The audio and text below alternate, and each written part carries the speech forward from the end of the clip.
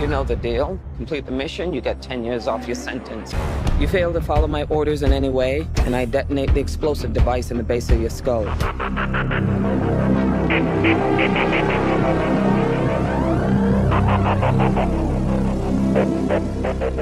Okay, full disclosure up front.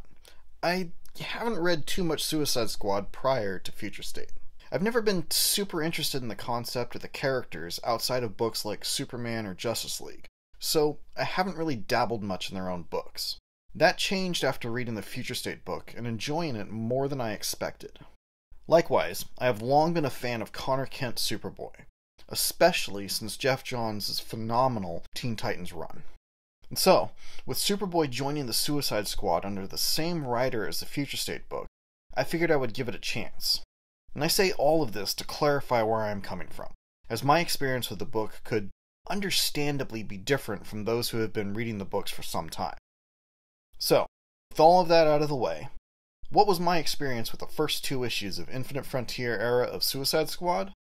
Well, with the upcoming James Gunn movie, The Suicide Squad, it's understandable that we would get a comic book series that ties into it in some way.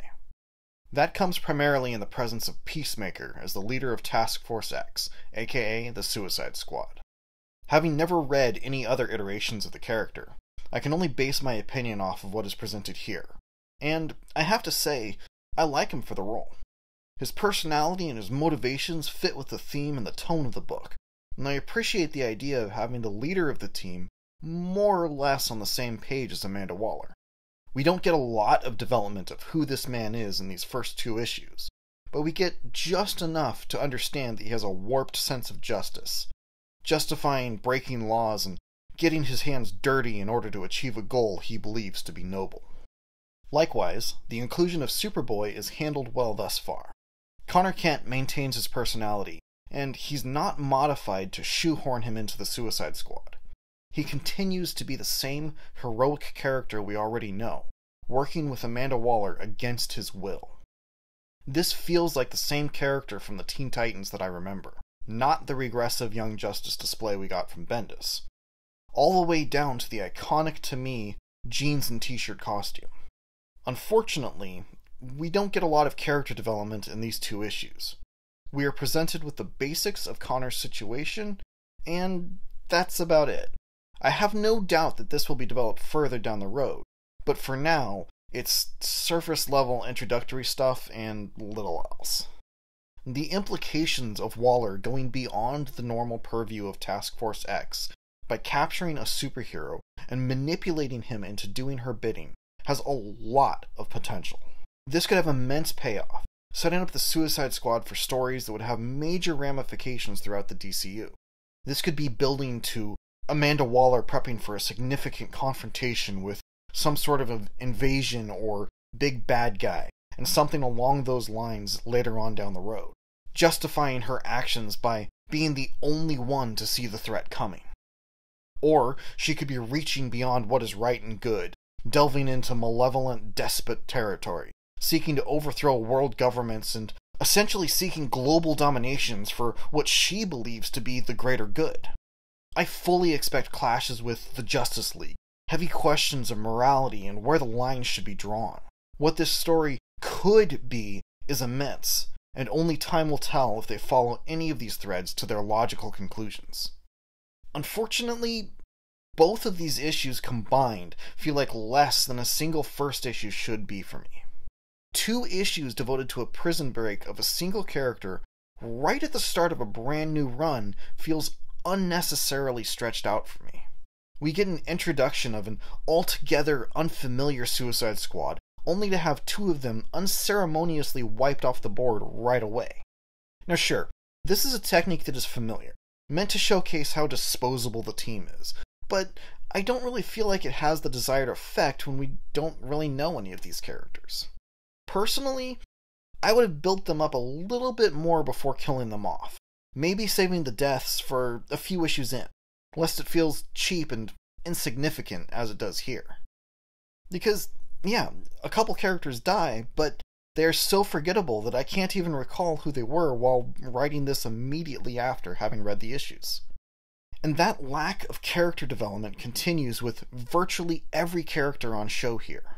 This seems to be a common theme throughout much of the Infinite Frontier so far, including books like Teen Titans Academy and Justice League, wherein the writers introduce a large cast and as a result don't have the space to allow for any of the characters to really breathe. Now, it's acceptable for a book like Justice League because we're familiar with most of those characters already, so we don't need to develop Superman and Wonder Woman within the pages. We know them well enough and can instead focus on other characters. But with a book like Suicide Squad, particularly a new era that introduces an almost entirely new cast, juggling a large number of unknowns who don't get much development makes for a book that is not only relatively shallow, but also difficult to care about. I have no attachment to pretty much any of these characters, except for, Superboy and Amanda Waller, so I don't really care what happens with any of them. And the story winds up feeling like entirely set up, which isn't entirely bad as it is the start of a brand new run, but it doesn't really give a good sense of what the actual story will be.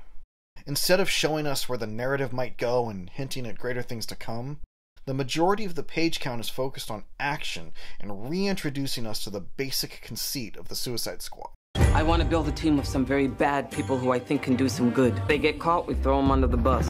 And sure, this can be good for new readers, as many won't be familiar with the concept outside of the movies, but it isn't necessary to put aside plot in order to do so.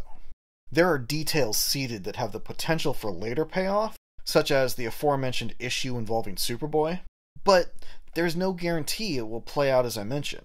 As it is, after the first 2 issues, I still have no idea what the story will be about going forward, aside from Amanda Waller continuing to build a more significant Suicide Squad for reasons.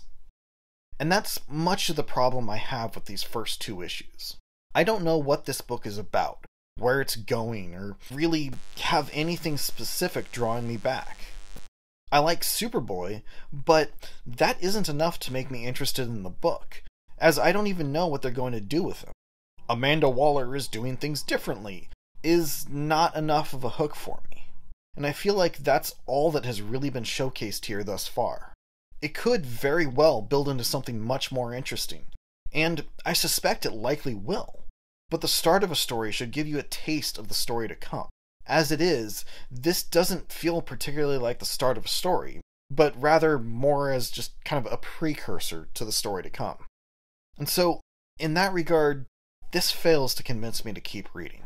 Whereas the Future State story told a complete tale with a specific purpose, the Infinite Frontier era thus far doesn't seem to have the same sense of direction. Then again, that could also be attributed to my lack of interest in the core concept. Perhaps this is in keeping with the spirit of past series, where it could be right in line with what people have come to expect from the Suicide Squad. I can't really say for certain. All I really know is, as someone who isn't overly familiar with the series prior to Future State, the first 2 issues of the Infinite Frontier era of Suicide Squad fails to grab my interest. I wouldn't necessarily say it's bad, it's just really not for me. Now, were I writing the same story, I would have condensed these 2 issues down into one, expediting the prison break and reducing the number of characters introduced in so short an amount of time. I also would have done a little more to tease the greater story being developed in order to hook readers and give them a taste of what's to come. Do more to convince those who aren't already fans of the Suicide Squad that this is a book worth reading, rather than simply showing Task Force X get into shenanigans. Introducing Superboy and the tease of the crossover with Teen Titans Academy is a start in doing this, but for me, it's just not enough to convince me to come back for more. I need more plot than a simple recruitment drive. I may check back in after a few more issues have come out, maybe pick up the first trade and see if it reads better in collected format, but for now, I'm not going to be continuing with the book. We're all gonna die. I hope so. Oh, for God's sake. Be sure to help me out by hitting like and subscribe. Leave a comment to let me know your thoughts. And until next time, this is Uncle Joel saying, stay tangible.